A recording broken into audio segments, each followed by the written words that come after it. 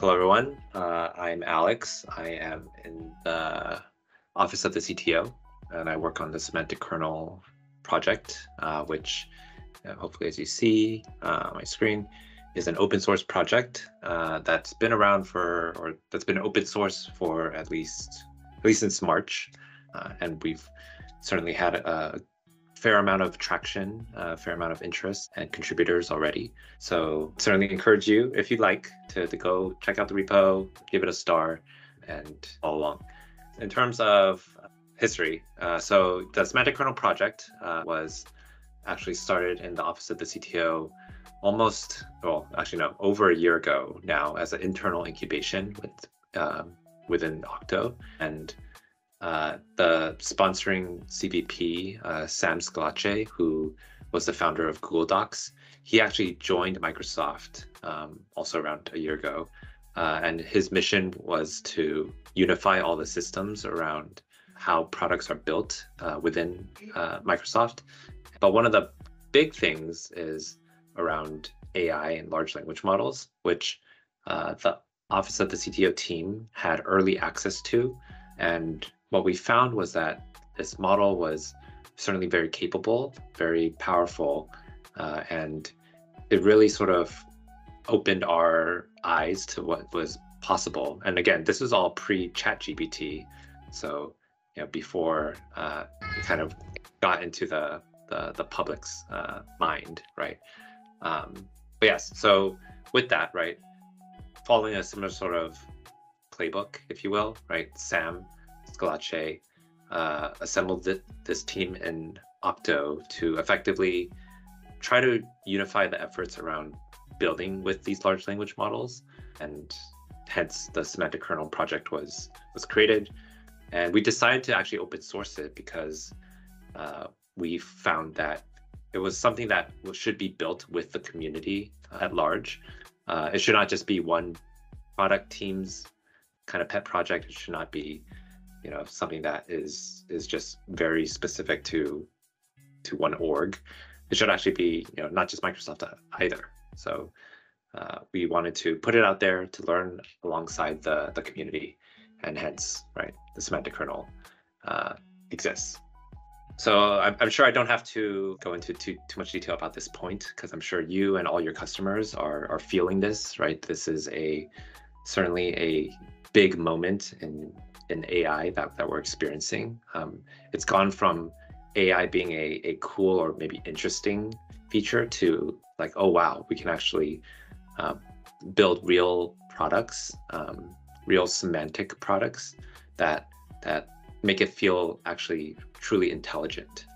And a lot of that was due to the rise of ChatGPT. I'm sure even OpenAI did not expect the popularity of their product, but putting it out there, showing off the capability, it really captured the public's imagination to what's possible. But as mentioned before, right, what we found within the Office of the CTO team was that while these models are certainly super powerful, right, GPT-3, GPT-4, and others, they can introduce some challenges, right? One of the biggest challenges could be hallucination, right? That the model can just make things up and not be grounded in what you truly wanted to do.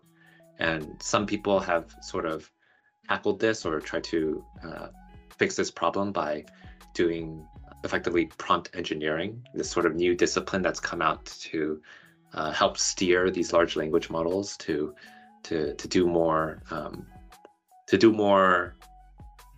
what do you want to call it? Like guided tasks or guided things. And it's really actually a new way of programming, right? Before, people would write code. If you're a data scientist, you'd be writing, let's say, Python code, and you'd have a training set of data and a test set of data. You'd be fitting an algorithm on that training set and evaluating on the test set. And that is a machine learned kind of pipeline or a workflow. But in this case, right, these large language models don't need to be trained, at least certainly not trained from scratch, and they just can actually just be steered, right? Steered by by a prompt. And this paradigm is called in-context learning. And it really is part of one of the key principles of the semantic kernel, which is ask smart to get smart.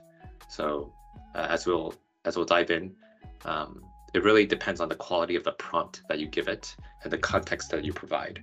So what you see is that these model APIs are stateless functions or stateless, machines that take in text as input and spit out text as output.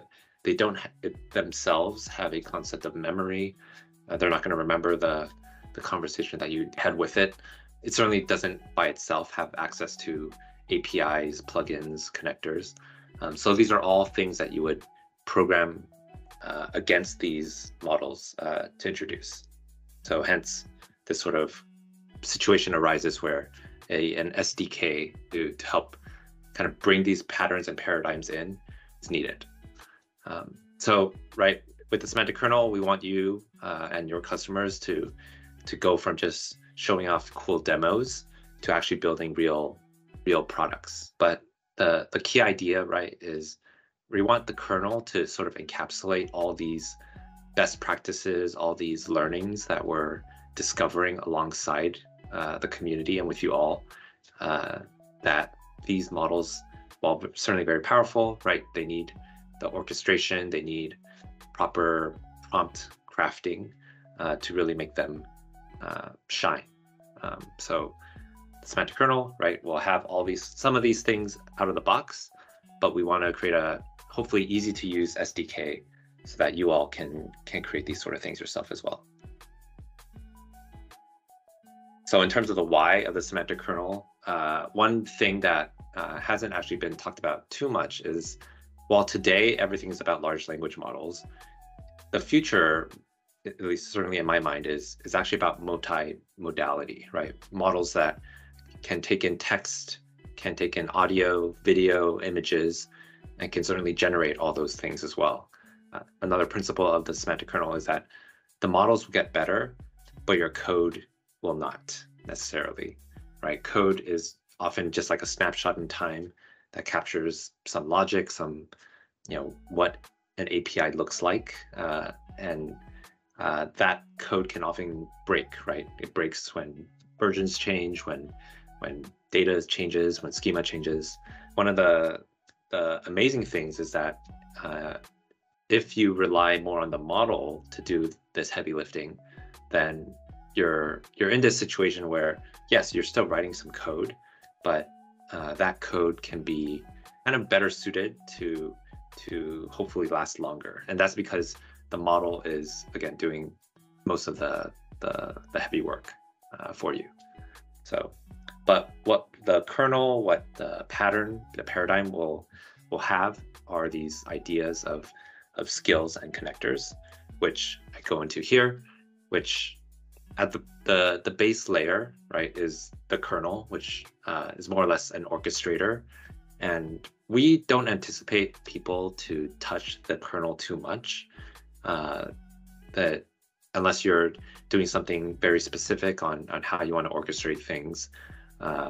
Most people will actually be creating what we're calling skills. And these skills effectively are some functionality that encapsulates the business logic of your domain, your industry, and so as such, right, you can imagine, right, if you have customers in the life sciences or in financial services or in law, right, those skills can be created as like a starter pack in each of these domains, of which, right, they can be shared broadly, right? If Nuance, right, is creating healthcare skills, that now could potentially be made available to any healthcare provider to make use of and leverage.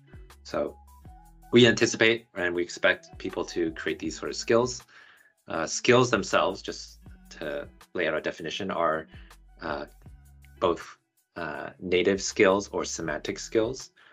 Native skills are code that you write in your native programming language, whether that be Python, C#, Java, etc.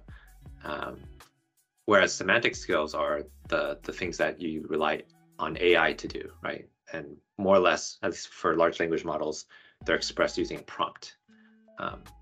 Now, those skills by themselves are, can be great, but I think they really light up, or they are really more capable when you hook in this thing called connectors. Now, connectors are effectively external data sources, APIs. Some might be calling them plugins, right? That effectively bring in additional information or context so that the skills that you're creating are more rich. So I'll go into that or illustrate that more in a bit. But to kind of like draw this picture is that what the kernel is that it is a orchestrator, and it does all this sort of management of your prompts, your chains, your long-running tasks, and this concept that we're calling planning, or the planner.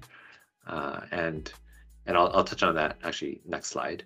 But again, right, this is only made possible or made enriched by concepts of memory, which are the connectors that you bring in from, let's say, the Microsoft Graph or different data stores or other APIs. Okay, in terms of the kernel, right, the sort of interaction pattern that we see developers use is that it all really begins with the user ask. So that ask comes into the kernel, and that ask can be like a query string, right, that comes from a chatbot, or it could be a goal that a user expresses. But the idea is that the kernel, its job is to take that ask and to fulfill it. Now, it can do that manually, or like you can specify which functions you want to run explicitly, or you can make use of this concept of the planner, which effectively is an AI skill, or some people may call it agents. But the idea is that the planner can, again, take that user ask and come up with a human readable plan, which is effectively a set of functions, their arguments, their input parameters, and present to you, the developer, saying like, okay, is this the plan that you want? If so, go ahead and execute it. And that can all happen automatically. And so just to kind of illustrate this all in one slide, right? The user ask would come in, the kernel either can fulfill that ask by deterministically running a set of functions, or you could pass it to the planner, which will, based off the skills that you have registered to the kernel, create a plan that can then be executed, right? And again, skills need to be infused with context so that you can ask smart to get smart to the model. And though that context is built using data from the Microsoft Graph, from different APIs, different connectors that you would have. And that's it. That is the sort of pattern. And you can see that ideally, right, if all this works, you'd be able to really meet the expectations that a lot of users have for being able to do, or to have AI really intelligently accomplish things for them.